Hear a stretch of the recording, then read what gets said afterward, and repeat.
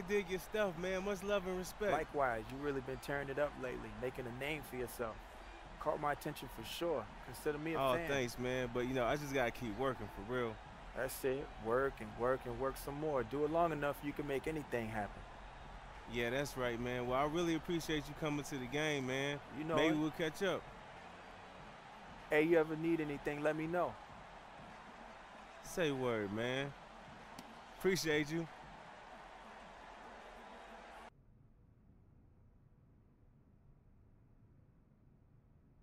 That's not what I'm saying.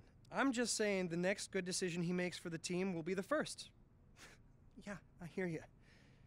Talk to you soon. Sorry about that. Talking to another one of my clients. So I needed to see you because, we have a problem. Yeah, what's that?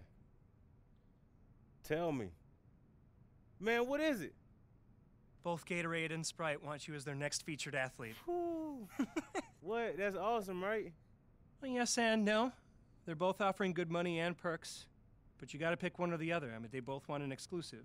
You know, public appearances, out wearing the gear in public, selling the brand. So it's one or the other, huh? There may be smaller opportunities down the road with whoever you don't pick, but the big decision comes right now. So what do you think?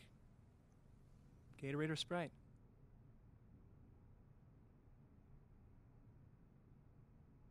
I think I'm going with Gatorade, man.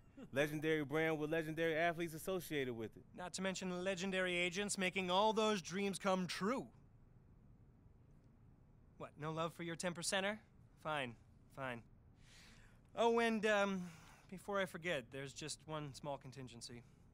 How do I figure this is going to be anything but small? Don't worry, this is going to be easy. They just want to make sure that if your star is truly rising, that you have as big an audience as possible.